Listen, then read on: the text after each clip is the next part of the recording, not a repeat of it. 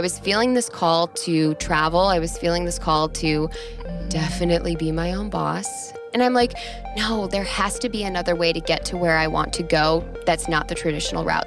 I think a lot of people have those moments in their careers where they basically are told you're not cut out for this, and it's a moment where they decide, all right, am I not cut out for this? Or it's kind of like a show you, like, F you moment. You're listening to the From Here to Where podcast. From Here to Where is a community of goal-getters and dream chasers. We're transitioning into our 20s, first jobs, scary bosses, talking all things from sex, dating, relationships, wellness, to networking and finances, the ups, the downs, and everything in between. These interviews are bundled with the tips and tricks you definitely didn't learn in school, hearing from those who have come before us, helping us navigate from here to where.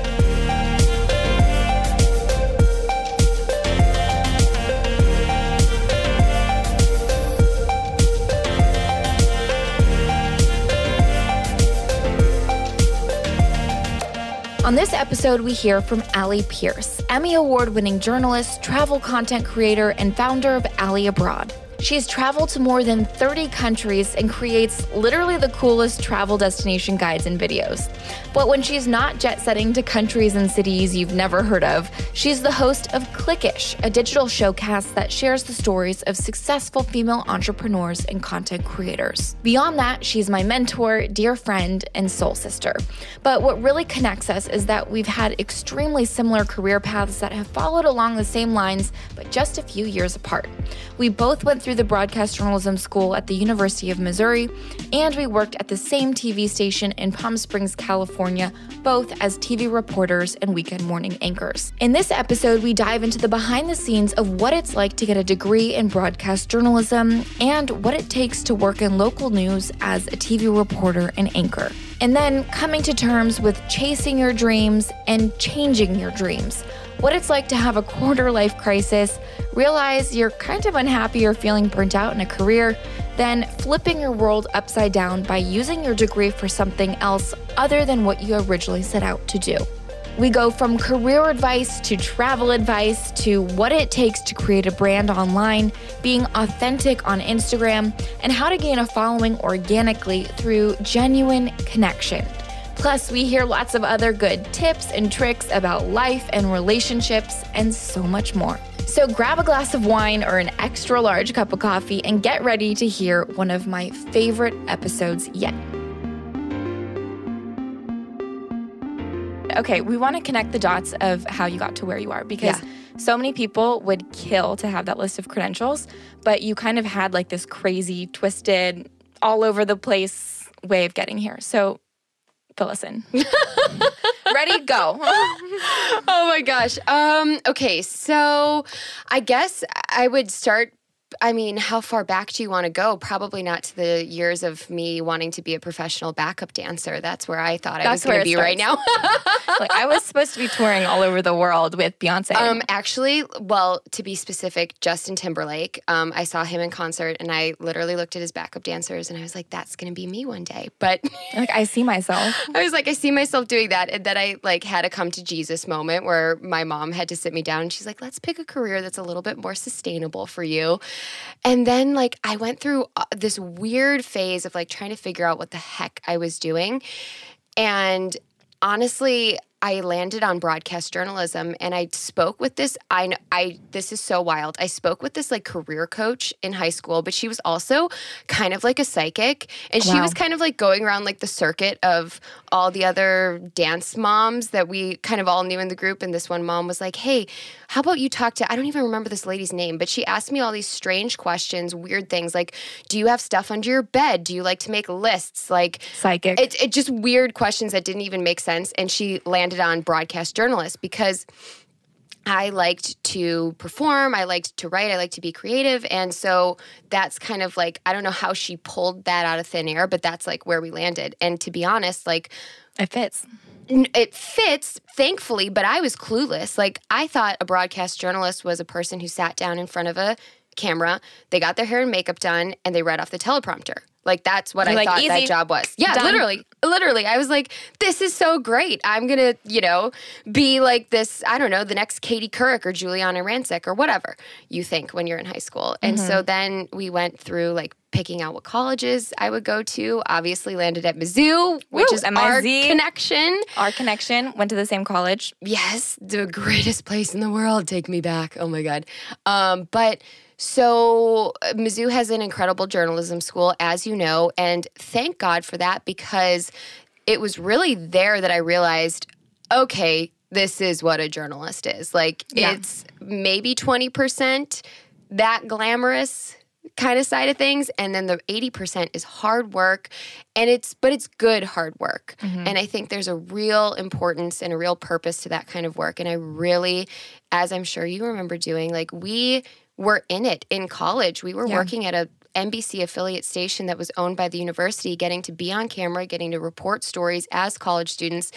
And that was really where I was like, wow, I love this. I love having a new thing to do every single day, having a new person to talk to, having, I don't know, just kind of having a variety in my day rather than just sitting at a desk. It's not the typical 9 to 5. You could be interviewing the governor or a homeless person. Like, you have to be able to speak to anyone, do anything on a deadline. Like, we learned, wow. Yeah, absolutely. By fire. And it's good, though, because you get idiots like me who come to Mizzou and think that I'm just going to be a pretty face sitting down in front of a camera, and then that's what makes or breaks people. And you have really incredible teachers who kind of tell you, yo, you're not cut out for this. And that's a hard conversation that I don't think a lot of college kids get. And maybe that's a whole conversation of whether a teacher should be telling you that or not. But I think so. Yeah. Save people a lot of time. And a lot of money and a whole lot of other things. But truly, I think that, like,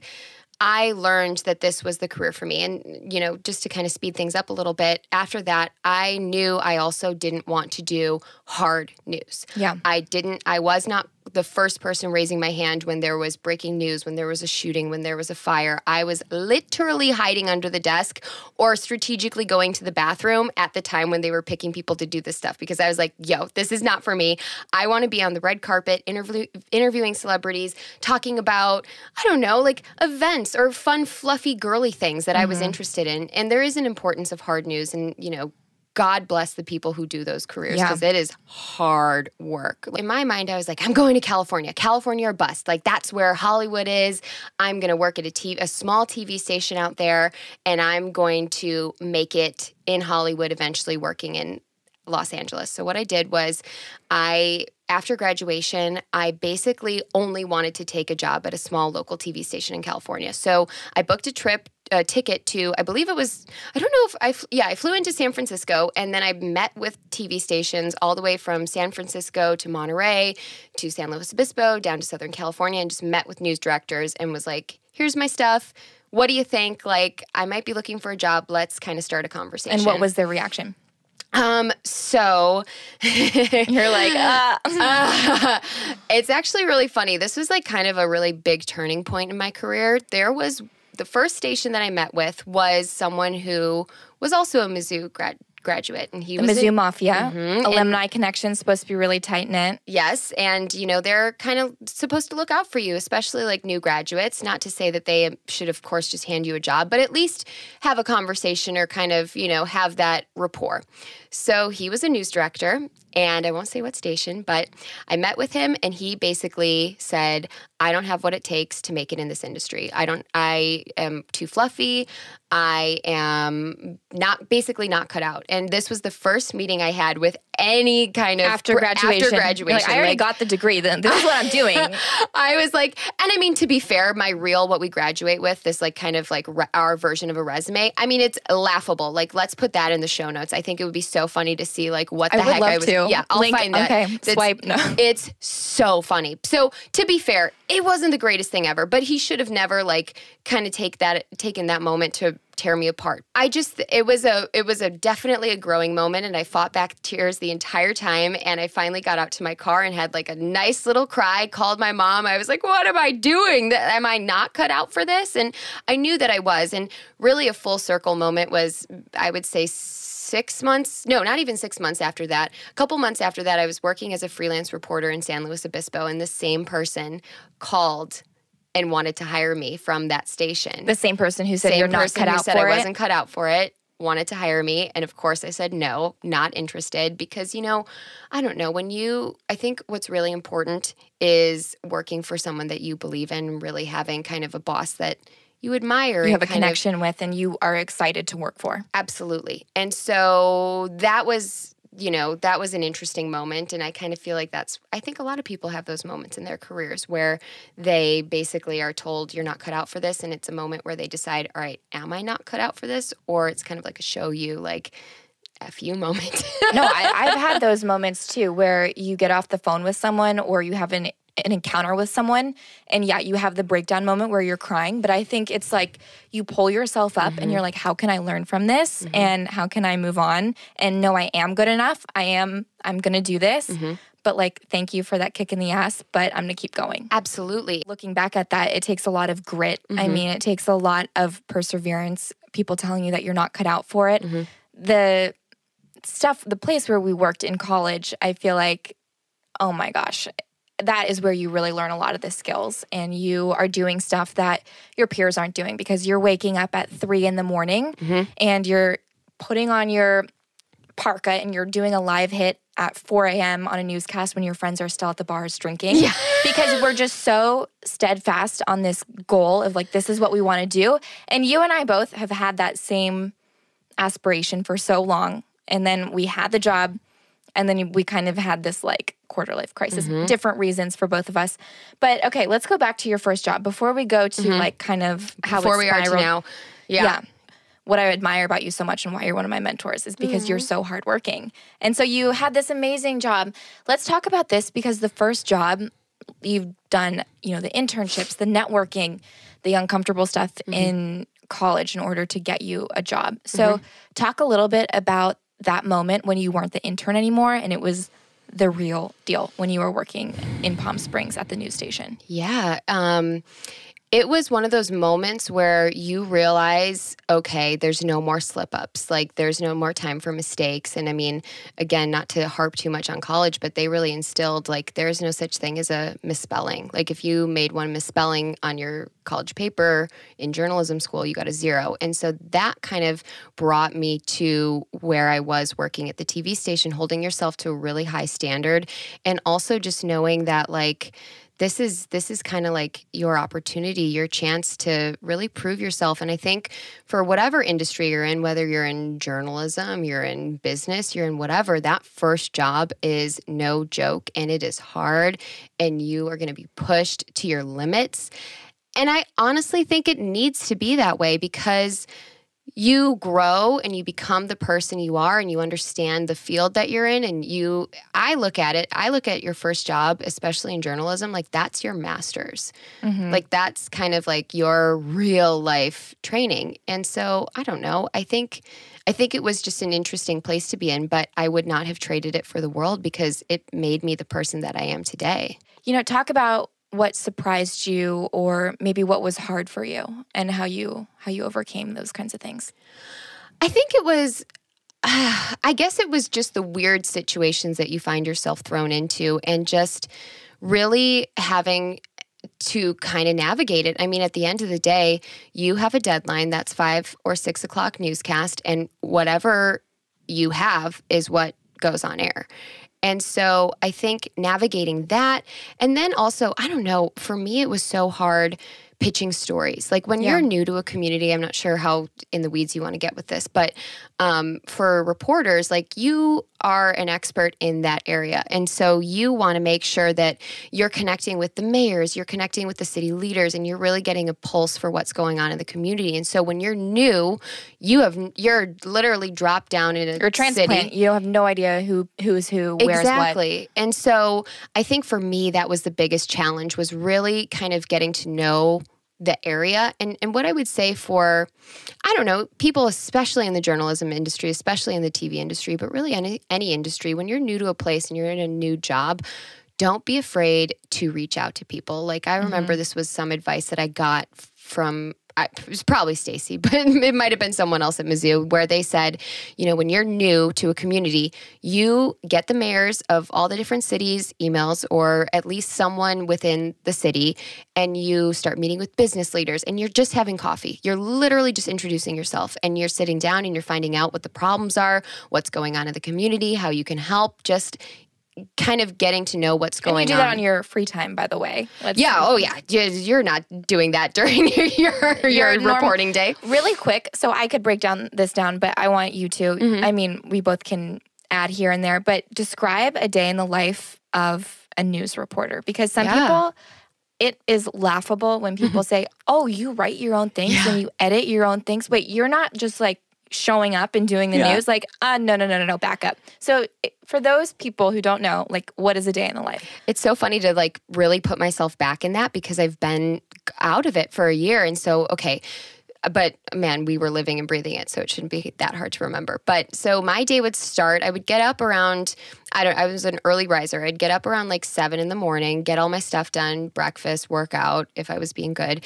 And then I would turn on GMA, and I would have the news playing in the background so that I was listening to like top stories or what's going on in the world, just being educated while I'm getting ready or doing my thing around the house. Then, if you're a great reporter, you've already got like some sort of idea, but I was not the greatest reporter. I could definitely admit that, especially when it came to local hard news. And so I'm looking on like CNN for maybe health related stories. Like, let's say there's a Zika outbreak, and you know, the viewers want to know, okay, what do I need to be concerned about? How do I protect myself here? Yeah. So you're thinking of stories that really relate to your local community, and you're doing that before you're at work. So that work started for us at 10 a.m. We had our morning pitch meeting. And so everyone goes into this conference room. You all sit around a big desk and you all pitch your ideas.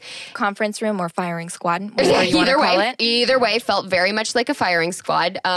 It became, as I worked at the station longer, it became laughable. It's like, all right, what the hell is Allie going to pitch today? Because it was a joke. I like cats. It was literally like, what is it going to be? Some crazy cat fashion show? Like it was, it became comical. So, but when I was starting, I was trying to be so serious and, you know, really come up with really good story ideas. And so you pitch, and basically your news director or your producers kind of get to say, and this is if you're a reporter, they say, yeah, we like this story. We really think you should go after this. And everyone has a different idea. So it's just pulling ideas together and deciding what gets covered that day. What's going to be the news? What will be on the 5 and 6 o'clock newscast? Yep. So you have from 10 a.m. until your first live hit at 5 p.m. to get everything. And you are, immediately after you get out of that meeting, you're calling people, you're, you know, making phone calls, setting up interviews, and most of the time, you're doing this on your own. So you've got your own gear. You've got everything that you pack up, and you leave and you go and do your interviews. Tripod, camera, 2 phones, 1 personal, 1 work phone. Mm-hmm. Oh my God, I was so bad with the work phone. I never answered that thing. Oh my gosh. Yeah, no, that was difficult. Or God forbid you are in the bathroom or something and you miss a call. Man, oh my gosh. Bad. So you'd go out, you would do your interviews, you would, you know, you're miking up the person, you're thinking about the questions, and all the while you're kind of thinking about how the story comes together. Let's say you don't have someone you can set an interview up, you're knocking on doors, you're going literally, my go-to place was the Trader Joe's parking lot, and I would ambush people as they're walking out with their groceries and be like, please, I have a story about back to school shots, and I want your opinion on it. Like, and you just kind of hope and pray that people are like, have some, I don't know, sympathy for you. Pity. And are like, who's this crazy lady who wants to talk to me? And hopefully like women are like, I don't have any makeup on. I don't want to talk to you. And I'm like, girl, you look fine. Put your sunglasses on. Oh my gosh. How many times you're just like to me? Cajoling them to like, please get an interview. I need an interview. Right. Yeah. And so once you've got all the elements of your story, then you need to bring it back over to the station, or you work from your car and you're writing your scripts, you're, you know, piecing together the entire piece to make this video that's usually about 1:30, and that's what makes it on air. And sometimes, depending on kind of the legs of the story, your producers or your bosses will decide if you need to go live before that, or if they want you in the studio so you can talk to the anchors about this piece and have kind of a back and forth. Another thing, digital first, which is important. So web story, tweeting, Facebook Live, also catching up to speed. Another thing being a transplant to a new city. This is a follow-up on a court case that has been ongoing, and all of a sudden becoming a master in all of the characters in the story, who did what year this happened, researching and becoming an expert in a day on something. I found that to be super challenging. And then, let's throw a wrench in all of this. Breaking news happens, and all that work that you've set up and all those interviews, bye, you're done, pulled out of that, go to the fire, figure it out, what's going on, live shot right now, 5, 6, 6:30, whatever, actually we need you to stay until the lates. So all of the work that you do up until that point could be not scrapped. I mean, maybe you use it the next day, maybe you don't, but I think what for me was the hardest was I felt so not in control of my day, of my work, of my life in general, And especially when you're getting phone calls at 3:30 in the morning saying, hey, we need you to get to the studio because, someone called in sick and we need you on air in 30 minutes. It's a jarring experience.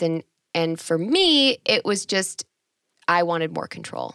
Yeah. I wanted a little bit more control. But I think I commend everyone who is in this industry because I think it's so important. Yeah. It sounded like a rant that we were having. Yeah, it was. It was a rant. It was a little cathartic. I'm not going to lie. You just got to let it out of your system. But you know what? Truly. It was a great, great job. It was a great job. And it brought us together, and it brought, so much experience. And I can never, if I were able to go back and do things over, I wouldn't do it any different. Me too. Oh, for sure. I am so grateful for that experience because you know what hard work looks like. Definitely. Yeah. Yeah. I mean, you learn by fire, and I'm so grateful for being pushed and pushed and pushed because you know that you can do it.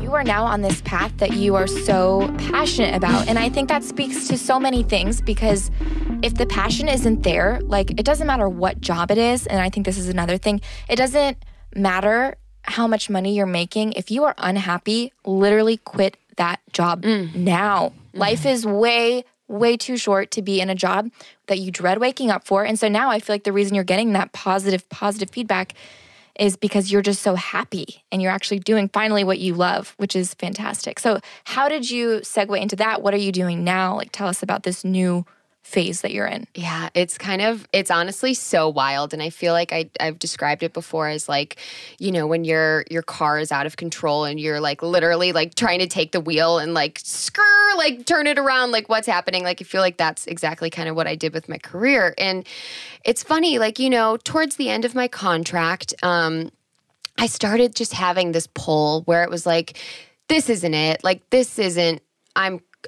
Towards the end, to be completely honest, I was crying every day I was going to work. I was extremely unhappy. And and I was this is not life. As you just said, life is too short to be, dreading going into work. And so I had already known at that point in time that I wanted to do something a little bit different. And for me, it was I always thought I was going to work for E! News and be interviewing celebrities on the red carpet. That was my ultimate goal. I wanted to be Giuliana Rancic. That was it. I think a lot of people probably had that same dream. And then I came to the realization of wait, I don't watch these Beverly Hills Housewives shows. I love me a good Kim Kardashian moment, but I am not entrenched in this world where I could talk about it for days. But what I could talk about for days was travel. And this was, I'm pretty sure you studied abroad in college, didn't you? I actually was going to. I was totally enrolled to go to Barcelona. Yeah. And the day I put down a non-refundable $500 deposit, I got a call from NBC Washington in DC. And so I had this pull of do I go study abroad? I know, and so we have these hard decisions. I chose journalism, and I'm really glad I did because Barcelona will always be there, and I'm sure I missed out on some amazing opportunities. It'll always be there. You can go back. Yeah. But travel is I've traveled a lot with my family though. So and as have you. Your mom's a travel agent. So. Yeah. And so the study abroad in college was really kind of what sparked my travel. And then my mom, as you said, she's a travel agent. So as I was working in this career, I was seeing her go to places like Bhutan Bhutan and India and Africa and a bunch of places Not in Europe. the average Hawaii. No, like she was going all over the place. And I'm like, wow, I want to do that. But it's not exactly feasible when you work a career, especially in TV, where your butt needs to be in that anchor seat. Like if you're gone for a month out of the year, people are like, yo, where's Allie? What's she doing? I mean, I'd be living the life in Italy or something, but it wasn't exactly a job where you could just kind of take off whenever you wanted to. So I was feeling this call to travel. I was feeling this call to definitely be my own boss, which sounds so fun, and it is, but it's also a whole nother can of worms. But you're either an entrepreneur or you work for one. So exactly. So I was like, you know what? And the problem was I wanted to do all of these things while I was still working at the TV station, but I simply couldn't. And I was like, you know what? It's either I go down the path that I thought I was going to go down, or I make this huge pivot and test it out and see if it works. And it's so funny because when I thought I wanted to go to LA after this, and I was meeting with agents and I was meeting with, executives and different production companies and stuff like that. And it was just the same thing every single time. You're too young. You don't have enough experience. It's not a right fit just yet. Come back. Go work in Iowa and a bunch of other little TV stations. Pay your dues. Right. And I'm like, no, there has to be another way to get to where I want to go. That's not the traditional route. So all of those doors were closing in the traditional path that I thought I was going to take. And then there was this travel side of things where I would just take random coffee meetings and, an opportunity would pop up, and then I would meet someone else, and then another opportunity would pop up, and all this stuff that I really didn't totally meet with these people with the intention of getting a job, it all kind of fell into place. Mm-hmm. And I kind of take that as a sign from the universe where all right, this thing that I thought I was supposed to be doing, it wasn't happening. And this other thing that I really kind of feel passionate about, everything was just happening how it was supposed to. And there was really no resistance. And so that's kind of where I find myself right now. You are so incredible. You have all of this experience. Tell me about what your next thing is of what you're doing. So that's incredible that you are now choosing something that you're passionate about. But explain, what is a showcast? Clickish. Also, your blog, it's just incredible. Side note, how it's grown so much. Aww. And I also want to talk about this too, about being authentic on social media and all of that. But really quick, explain, what are you doing now? Okay, so I honestly, this has been the hardest thing is figuring out what the heck my job title is. I've got a travel blog. I have my Instagram. I, work as an on-camera freelance host for, tourism boards and hotels and stuff like that. And then I also just literally launched with this incredible company, Clickish, what we're calling a showcast. And so it's basically a half talk show, half podcast where I interview some incredible female content creators. And the space is really, what Clickish is all about is educating our community of women how to build a brand, how to grow their business, how to monetize their platform. It's just a space where people who at any point of your content creation career can go to Clickish and kind of get the resources that you want. So this showcast is kind of an arm of that where we all have our idols in this industry and we all have these women that we look up to and we're like, how the heck did she do it? And so this is literally my version of all right, I'll sit down with her. I'll ask her how she did it. And then maybe her journey and her story, which I'm sure is not a straight line like we all love to believe that everyone's path is, can help all of the women who are in our community and tuning into this. So we're planning to kind of, right now we're interviewing women in Chicago, but we want this to be kind of an around the country type thing and really just talk around the world. Heck, why not? Oh my gosh, you know what? Why the heck not? I am here for it. Interview one of those influencers in Amsterdam. They're so cute. Oh my God, what's her name? Oh my God, Ningen or something. I don't even know. Negan? Yeah. We don't even know how to say your name, but you're awesome. She's great. I love you, girl, and your cute dog. I mean, dang. Kay Sutherland. I don't know her. She's an Instagram. She's an actual model, not an Instagram model. There's so many girls. So many people. It's so cool. But actually, what I love to see behind these, most of them, I can't speak for everyone, these girls are beautiful, but they're also really smart. And they're doing, oh my God, Quigley, educational materials. Oh, she is absolute goals. And that's, I think, what we're seeing in this industry now. Like, it's still, everyone likes to call it the wild, wild west. And I do believe it is because it's such a new industry. But like for a while, it worked to just take a beautiful photo in a beautiful location and literally put a hashtag like goals. That's it. And now I think we're so disillusioned to the whole idea of like everything's fake online, everything's, it's a ruse, you're selling me a product, whatever, which that's another Before topic. hashtag ad came out, you were like, oh, this tea, maybe. You're like, we won't name names, but is the tea really making me skinny? I don't know. But so I love how it's a shift now to all these women who are, not everyone, but a lot of women are doing it, especially Quigley, which you and I really look up to her. But, she's taking beautiful photos, but she's also giving her community tips and really encouraging them to connect and take it offline and, really actually make a connection. And it's not just everyone's so concerned about growing. Like, how do I beat the algorithm? Like all this stuff. But why not just look at it as like, hey, I've made a new friend today. And like now I have this new friend who's lives in Australia, and we met through Instagram, and now we talk. And you've actually met up with some of your friends in person that you meet online, which is even cooler. I would encourage people to do that. Oh my gosh, like these girls. I met my friend Mary, who just happened to be in New York at the same time as me, and we literally just connected online and on Instagram, and we both were in the same city at the same time, and we're like, let's meet up.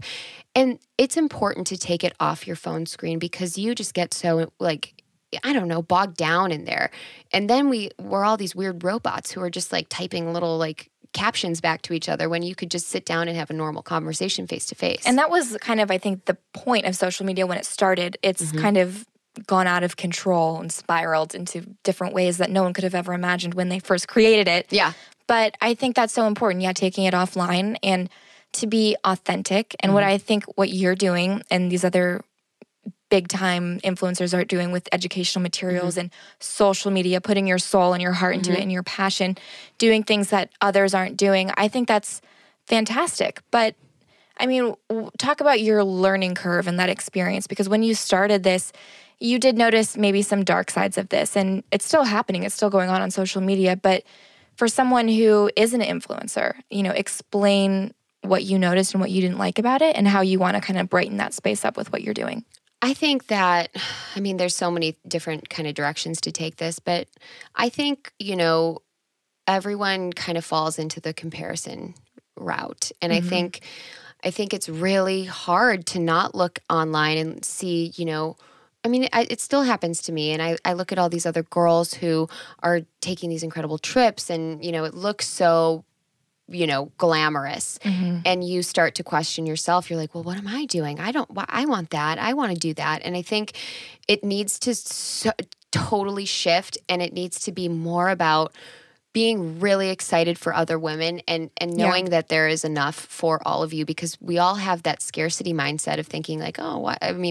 Is there really a need for another travel blog? And I actually was just having this conversation with a dear friend yesterday where she was like, should I put this out into the world? She's like kind of creating a space, another kind of similar to Clickish, like a resource for women to come and connect in events and that sort of thing. And she's like, does the world need this? And I was like, yes, of course, because I think with the mindset of scarcity mindset, you think that, there's already enough of that. But the fact is her community knows her, and she is a resource for them, and she is an authority, and they're not going to go and look for someone else to find a similar thing. They already know her, they trust her, and they want what she is ultimately going to be offering and that sort of thing. So I think kind of going at this industry in, oh my God, what's the opposite? Collaboration over competition, that there is enough for everyone. And so what if you have another meetup group or another podcast, whatever, like there are millions of people on this planet. Yeah.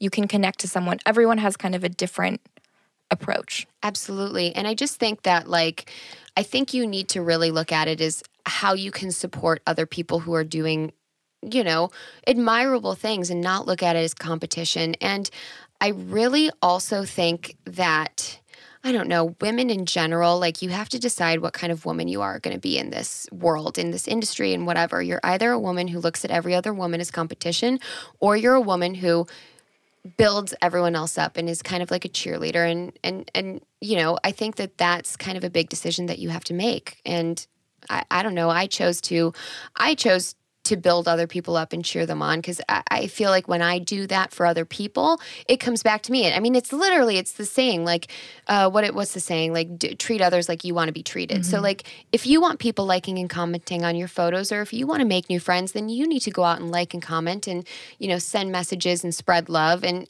it just kind of amplifies in that way, rather than, you know, people sitting down staring at their phone and they're like, why is no one liking my stuff? And it's like, well, are you giving that love out? Are you engaged? Are you saying thank you when people say, oh, you're so beautiful, or this looks amazing, or, you know, responding with genuine things that you would actually say back. So many times I see people commenting on some person's photo and that person isn't even like liking or saying thanks. And it's like, this is actually supposed to be a community. I mean, I don't know, to each his own, but.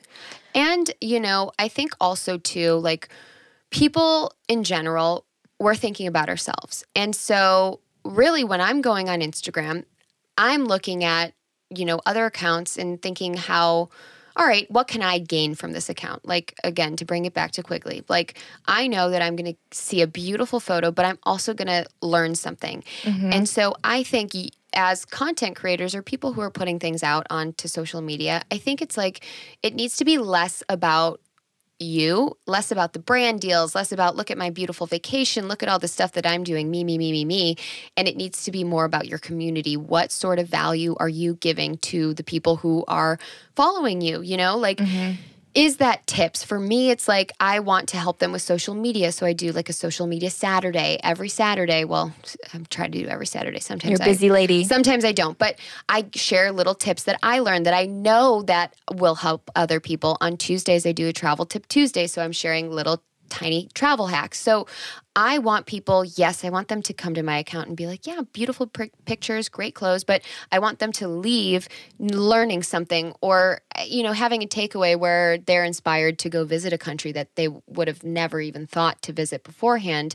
So it needs to be less about you and more about what you're doing for other people. And I think that's where kind of like the secret to success is. You know, again, going back to, you need to decide what woman you're going to be in this industry. Are you going to be someone who sees someone else's success and looks at that as kind of like an attack on your success?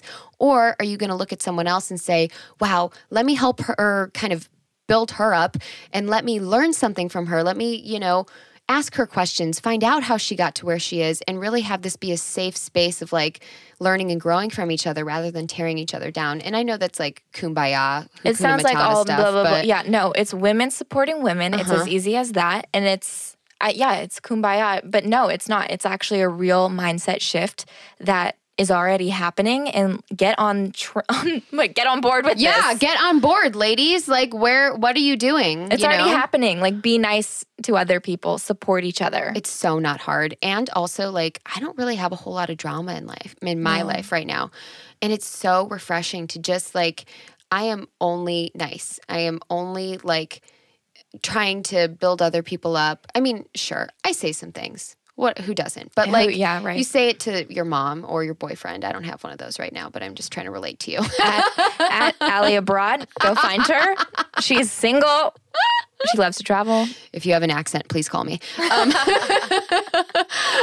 But yeah, no, I think who has time to be mean? No, you don't have space for that. No energy. You know, when you are talking poorly about someone else, I truly believe that reflects worse on you than whoever you're talking about, because what's coming out of your mouth is just, that's way worse than whatever you could be saying about someone else. Anyway, absolutely. Moving on, girls, let's all just be nice to each other. Let's hear about how, I swear, I looked at your Instagram account one day and you had around like 2,000 followers, and next day, not actually, but it took a lot of hard work. That's what it seemed like, though.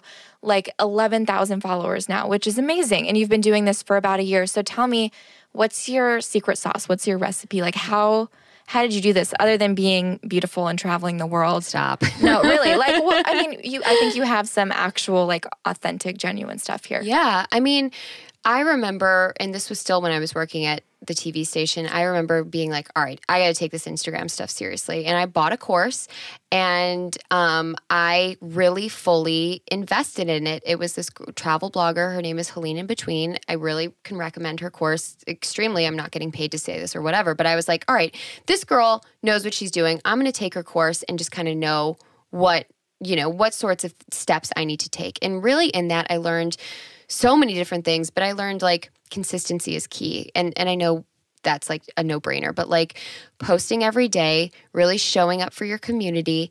And again, going back to what we said, where it's like it's not just a quick little look at me, this is my great life. It's really like teaching your audience something or helping them with something. And so I think being consistent, I think, I don't know how like in depth you want to get with this, but like a hashtag strategy and really, really kind of doing a deep dive into what hashtags you should be using. I think that that's really helpful.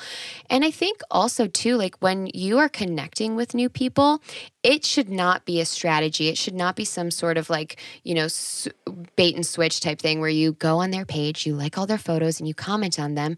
And then, you follow them, but then like 10 days later you go and unfollow them. Like I'll be honest, like I've done some of that stuff. I think we've all tried different things. And to me, I think, I don't care if I think right now I'm probably following 3,000 people. Maybe I should cull that down so I can see different people. But I want to, if an account speaks to me and I like their stuff and I want to support someone, I'm going to follow them. So I think actually just genuinely looking at this as a relationship rather than like these numbers. Like every single one of those 11,000 people is a human and they are choosing to follow me. And I think we get so concerned of growing rather than nurturing the following that we have. I mean, imagine 11,000 people in a room. What? Yeah, a stadium. Like what? That literally, like an arena. Yeah. So when I would respond to her Instagram stories, she would literally send me a personalized video back to me, or she would do a voice memo back to me. Like instead of just texting a response. Wow. She would, record a quick voice memo. And listen, I am all about the voice memos these days. I used to scoff at it. Now that's the only way I text. And it is so much more efficient. It is so much more safe if you are doing it while driving, which you shouldn't be doing anything while you're driving. But voice text is a little bit easier. And so she would respond with personalized voice messages, thanking, me for my comment or, responding or whatever, or send a video. And I think that that's a great way to really connect with the people who are reaching out, who are responding to your stories. So I think there's little things that, you can do to grow. But here's the thing. No quick fix is going to get you to where you want to go. And it is so enticing. And I would be lying if I said that I didn't try certain things like a giveaway, like buying these luxury, like, here's the thing. There's like all these weird like vacation giveaways where like someone will come to you and they'll be like, do you want to be a part of this like luxury vacation giveaway? Pay $130 so that you don't have to post this video or this photo on your feed, but you can be part of it and people have to follow you. So I did that one time and I would say I maybe got, 400 people or something like that. But here's the thing. Those 400 people don't care about my stuff. They don't care. They followed you because they want to do this giveaway prize thing. And they're not engaging and they're not the people who eventually will be my clients who, really are looking to me for advice or whatever I'm doing down the road. So, I've done that. And I don't know how many of those people are still following me. Maybe they are. But I think when you're just looking at growing your number and you're not really concerned with the people who are actually genuinely following you, I think that can be a really slippery slope. And it can just be really rat racy and demoralizing. And you just don't feel good about yourself doing that. So, everyone tries something. And I can say with complete honest certainty, I've never bought followers, which feels like such a great thing to say this day and age because not many people can say that. But I think for anyone who's wanting to grow a following, it needs to be slow and steady. Like literally just like one of those graphs that you see a line just kind of like slowly going up. Climb. Yeah. Yeah. And that's hard when you're in it and you're like, damn it, I just want to get to the 10,000 followers. And you hear people like me being like, just be patient. But it really is. It's like nothing happens overnight. And so you just have to have some things that you do. And really it's just serving. And being authentic and not buying your followers and just offering something that people can help them with. And I think what's really cool too is how many times we've talked about this, but knowing that there's more behind those perfectly curated photos. Definitely. Which is so important. And then also for you, unplugging, like taking a break from this because it is exhausting. How do you unplug?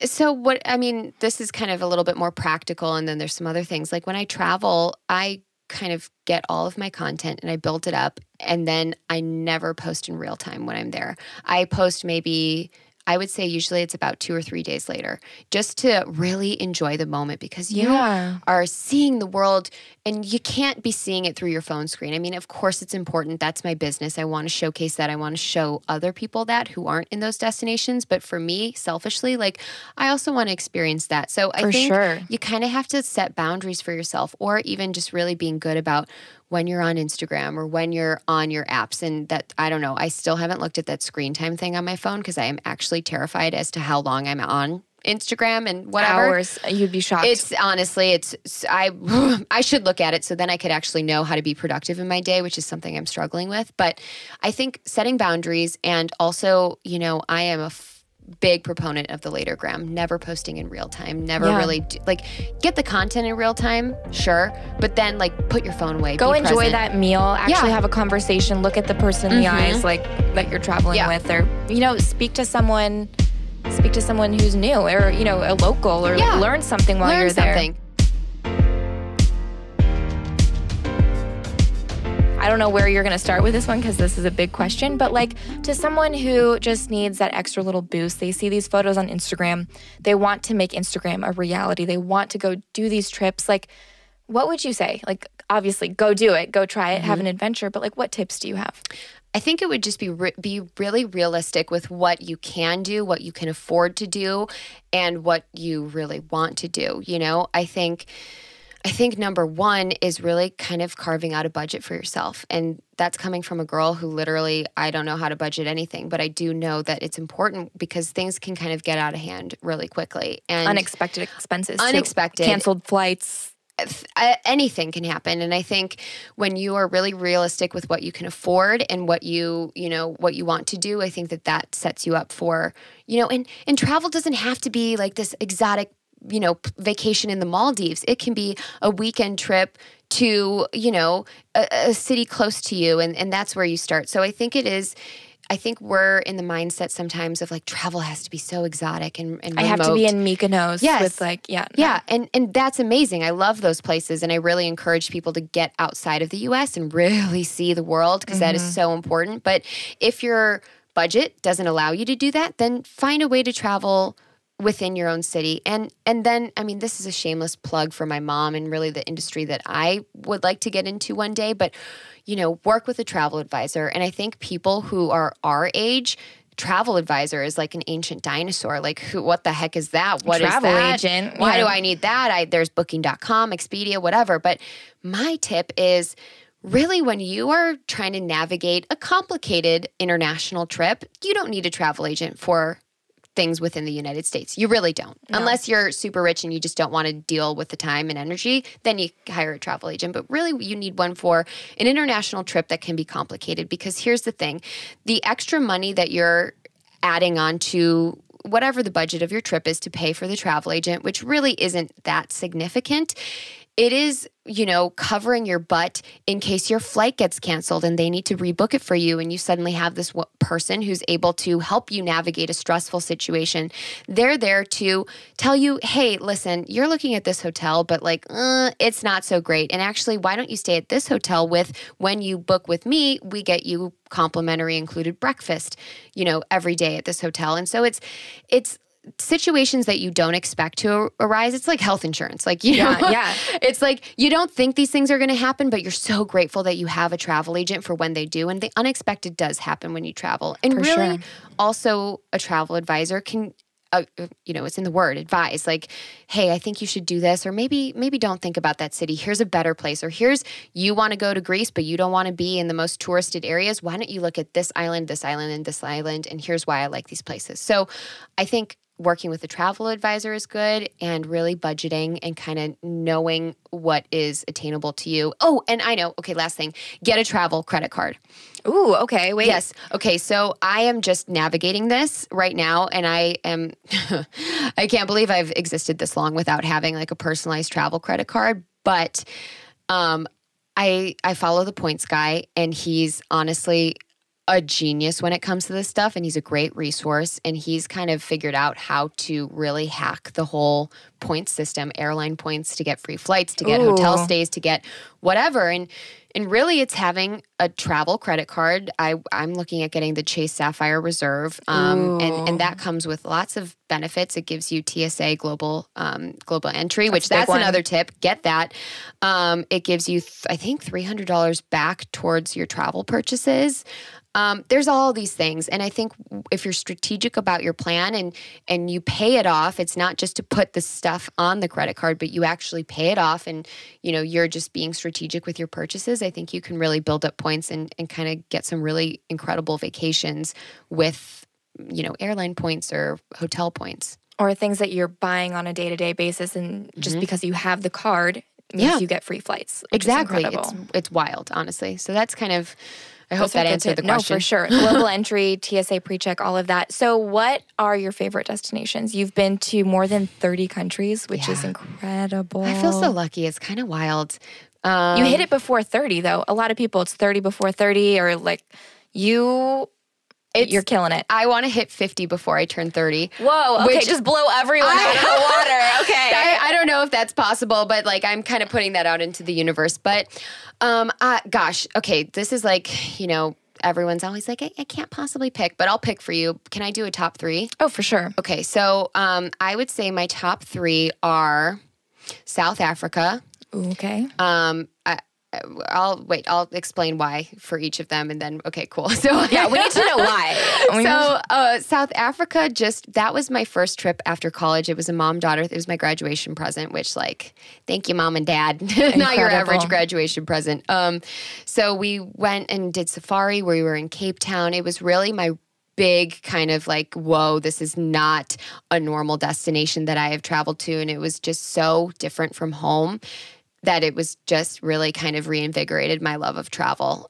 So what city did you go to? So we were in Cape Town. We were did you just tell me this? No, you're fine. We were in Cape Town. We were in Durban, and we were also in this little area that was called, the hotel we stayed at was called Bushman's Kloof, but it was basically in the middle of nowhere. And they had ancient cave drawings from prehistoric times there. It's so interesting to see how old some places in the world are. It's just wild. So that's amazing. That's on my bucket list. Girl, you've got to go. South Africa, I think, is a great entry point into the country of Africa in general. Just I think it's I don't know, it gives you a really good sense of the destination, and kind of from there you can kind of spark your interest in what other countries you want to go to from there. And such incredible history too.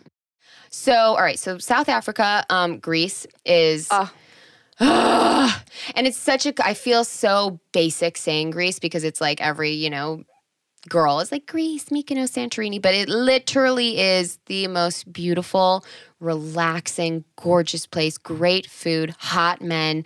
I was going to say, the food is amazing. Yeah, don't comment on the men, Sarah. I have a boyfriend. Don't comment. You don't need to comment on that. But it's a great place to go to really unwind. And there's so many other islands aside from just Mykonos and Santorini that are worth exploring, that really give you a kind of great taste of what the culture is all about. I mean, it's stunning. I mean, if you need to be sold on it, just go Google a picture of Greece. Literally. Go do it. Santorini, Mykonos.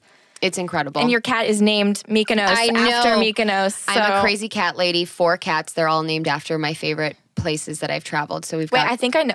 Palmer? Okay. Yes, so that's for Palm Springs. Okay. Mykonos. Mm-hmm. Oh, God. Who are the other two? I just knew Camden, which is Camden Town in London, where I lived in college. And then this is the weirdest one. I can't believe I forgot this too about South Africa. Okay, Stella is short for Stellenbosch, which is the wine country in South Africa, which is literally God's earth. It's so beautiful. Great wine. I'm all about wine. Beautiful mountains, so green. It's incredible. Stellenbosch, and I think it's Franschhoek is kind of how you should say it. That's wine country in South Africa. It's incredible. Okay, that's where I'm going to next. Great. And then my last country is India. Ooh, and wow. I would say it's a country that it's not your first out of America experience. I wouldn't recommend it. I think India is a country that you tackle when you're a seasoned traveler and when you're ready.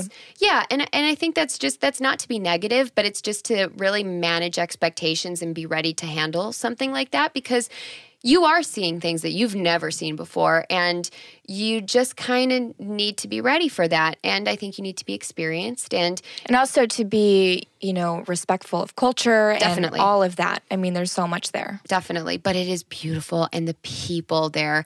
I mean, I could go on about Indian culture and hospitality, and they're just so wonderful, and they're known for their hospitality. And I really think that for people who are curious, I think they should go.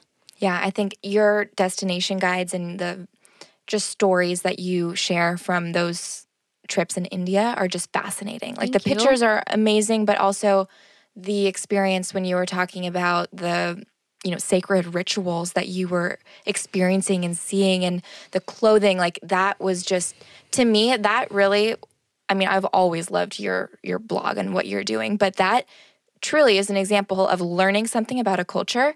When so many times on Instagram you see photos of these amazing, sacred places, but I'm like, what is this? Where is this? Like, tell me more. And you don't get that on some Instagram accounts. But with yours, it's like, let me break down this history, or this is what a local told me. And I think that's fascinating and totally makes your content stand out from the rest. Thank you. I think that's where our journalism background comes in, because we know how to take beautiful photos, but it's also storytelling. And that's at the core of everything.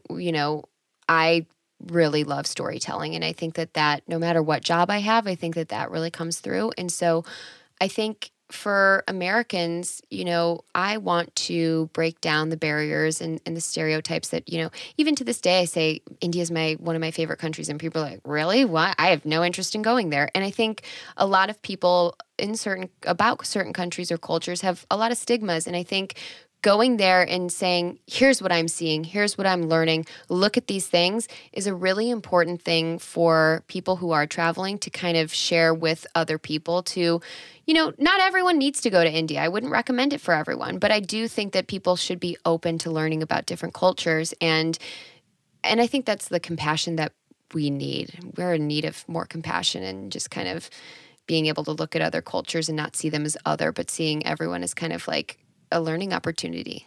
Yeah, definitely not other, but to embrace the differences and just this is how people live. And I think that's a beautiful thing. Social media has a lot of pitfalls, but there's also amazing things that bring mutual understanding and friendships. And in our discussion, we've covered so many things from travel to careers to friendships. And I guess my question I ask every single guest is, if you could go back when you were starting this defining decade of the 20s, if you could go back and tell yourself something, if there's a piece of advice that you could share, some, parting wisdom that you could give that could help other girls, what would that be?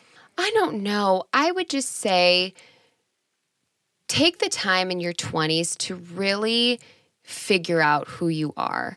And really look at this as like a growing and learning opportunity, and give yourself the grace of not feeling like you need to know exactly what the hell you're doing. Because I think we get so caught up in our 20s being like, oh, I need to, do this. I need to have achieved this by this X date. And like, you get so caught up with whatever life goals that you would set for yourself when you're in college or in high school or whatever. And I think your 20s is to figure it out and just learn and grow and test and try and figure out what you do want to do for the rest of your life, because you're in your 20s. You have theoretically, if you're going based off of when people retire, you've got 45 years of work ahead of you. So you want to make it good.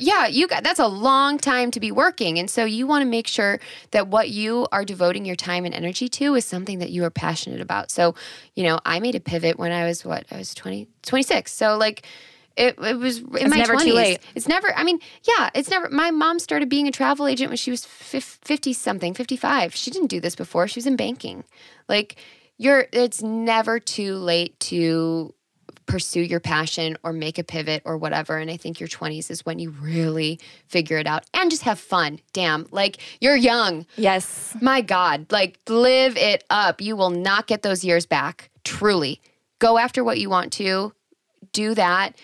Don't settle. I think so many people are settling, and it's a shame because you have the rest of your life. And I know nothing's guaranteed, but nothing's guaranteed. So that's why you really can't settle. Mm-hmm. I mean, it's not just you hear settle, you think like a relationship. Mm-hmm. I mean, if your boyfriend's a dud, yeah. Bye. See you later. Bye. Boy, bye. Mm-hmm. Also, yeah, settling in a career or settling, I think a big thing, a belief that someone else tells you as an opinion that you learn and take as fact. If someone tells you you don't belong here, you're not good enough, you're not qualified, do not settle for that because you in your heart know what you want to do and that you're good enough and that you have what it takes. So much good stuff. I think this is by far like I feel like I've been in a time warp. I don't even know what time it is. It's just so fun talking to you. I know. I love it. All right. New idea. Can we have our own show? Right? Let's make it happen. We'll make it happen. We can have combined forces. I just see pink things. Pink and travel and encouragement and just like kumbaya.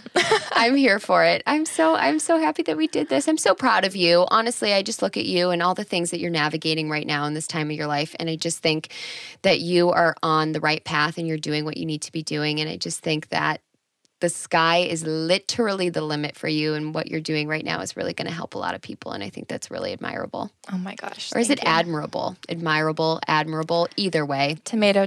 You're doing great, honey. Keep it up. Okay, and where can people find you? Because I'm sure people want to follow you after this. Yeah. Okay, so my Instagram is Allie Pierce, and I spell Allie super weird, so it's ALLE, and then Pierce, PIERCE. And then my blog is Allie Abroad. And, really Instagram is the place for all the things. And then also if you want to listen to the Clickish Showcast, you can follow Clickish. They have an Instagram page. They have a website. They have a membership program if you want to kind of step it up.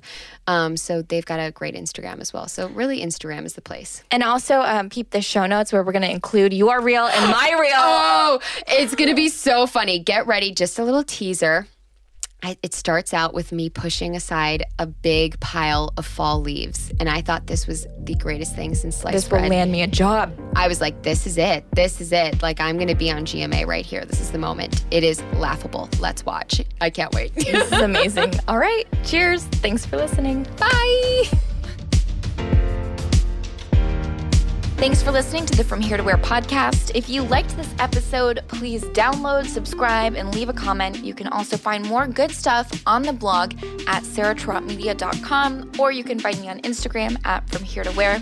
And please join our secret Facebook Girl Gang group, where you can find more behind-the-scenes chats, discussions, articles, and community. So thanks for listening, and of course, love always.